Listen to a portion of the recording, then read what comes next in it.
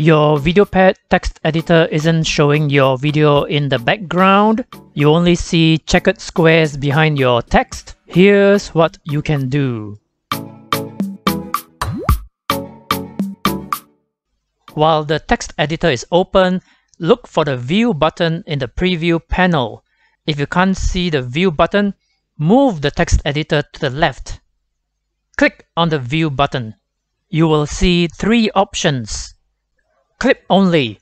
This is the default setting, where you see your text with a checkered background.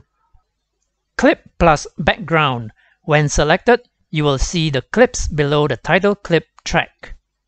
Sequence.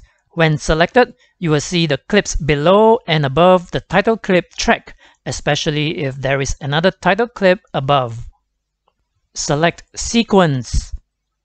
Now the VideoPad Text Editor shows your video in the background. Watch more of my VideoPad tutorials in the description. Feel free to leave a comment or question. If you like this quick VideoPad tutorial, click the thumbs up and share this video with your friends. If you haven't done so, subscribe! This is Adrian Lee from Video Lane.